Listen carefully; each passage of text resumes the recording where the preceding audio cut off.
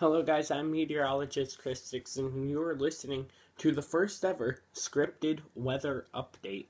I will be gone until Friday afternoon. I leave today at 3, so, well, I just can't give weather updates. So, very nice and bright outside, as you can see if I get out of the way here. That's funny. If my head's there, it makes the whole entire screen be like you can't see anything. But now you can see it. Looks pretty nice outside. A whole bunch of clouds, though. It's going to be like this all day. Possible storms later today. A few storms may be severe. High winds, and today it will be 85 degrees. Tomorrow it's going to be 87. High winds with scattered thunderstorms. A few of those may be severe also. Same thing Tuesday, except for it's going to be 83 degrees. We'll keep an eye on those scattered storms, a few severe. But, of course, I won't be here, so do stay tuned to, really anybody that I follow on Instagram that has to do with the weather. They will give you guys updates, don't you guys worry. They will, and trust me, they will help you.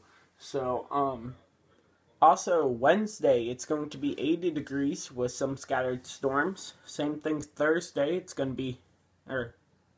Wednesday, it's going to be 80 with some scattered storms. Thursday, it's going to be 83, again with scattered storms. Those days could be severe also. But, of course, I won't know what the SPC says for Wednesday and Thursday because I won't be here. But today, tomorrow, and Tuesday, SPC does have us on slight, which means that there is a 15% chance of storms occurring in the area. And severe storms, that is. Friday, it's going to be 83 degrees and showers across the area, which, But then if you head into the weekend, I'll be back by then. But when you head into the weekend, more scattered storms. I know that's exactly what you guys wanted to hear. For the tropics in the Atlantic, we are watching an invest. It has a 60% chance of formation in 48 hours. Another 60% chance of formation in 5 days. An Air Force Reserve aircraft is scheduled to investigate the system later this afternoon.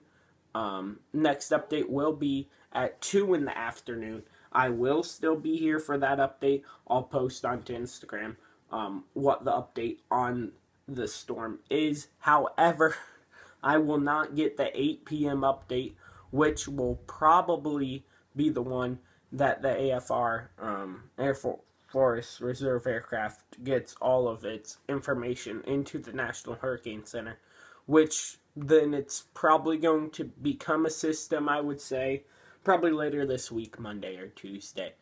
So keep an eye on that, especially if you're in the Yucatan Peninsula where it is now. And then if you watch that all the way up the coast, parallel to Mexico City and Monterey. And then really, please watch it in Texas, San Antonio, Corpus Christi,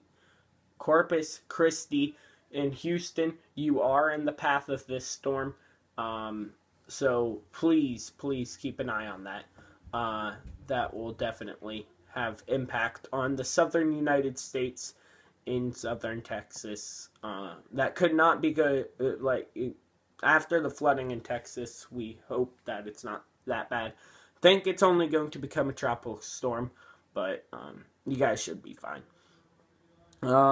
But still, that could bring a whole bunch of heavy rain. Eastern Pacific, we are watching a Category 1 hurricane, Hurricane Carlos. It does have tropical storm warnings, hurricane watches, and hurricane warnings for parts of southern Mexico, but those areas will not be the area that it makes landfall. It will make landfall as a Category 1 hurricane, probably, parallel to, what city is that? Guadalajara, maybe? Oh, I'm gonna move and look at my map. Yes, Guadalajara. Yes, it is Guadalajara. So parallel to Guadalajara, where that part of Mexico sticks out, that is where we will be watching this storm Carlos to hit. That will bring heavy rainfall to the coast. Hurricane warnings are expected later this week. Our hurricane warnings are currently in effect for Punta San Telmo to Tecpan de Galena. Hurricane watch for west of Punta San Telmo to Mananzillo, and tropical storm warning in effect east of Tecpan de Galena to Maldonado. Of course, I cannot pronounce this Spanish class stuff, even though I had a year of Spanish class, and I totally failed my St. Charles Spanish test. But anyway,